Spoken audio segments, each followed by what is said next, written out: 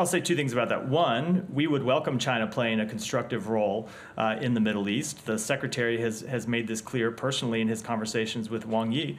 I called Wang Yi on our first trip to the Middle East and said if there's anything they can do to prevent the conflict from widening in terms of using the lines of communications that they have available to countries in the Middle East, we would welcome that. He followed up on that conversation with Wang Yi is here, and they had a very productive conversation about it. To the larger question, though, I would say one of the things that we heard repeatedly from every party with which we engaged on our last trip was the indispensability of the United States in every aspect of this conflict, whether it comes from getting humanitarian assistance in, whether it comes to preventing the conflict from widening.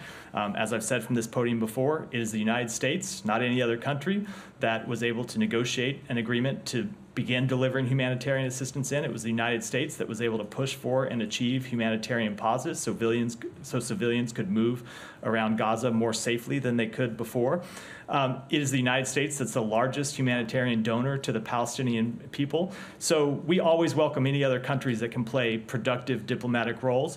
But the thing we hear from partners over and over again in the region is there is no substitute for U.S. leadership, and it's why the Secretary and the President and other members of the administration continue to stay engaged on this and will continue to stay engaged on it.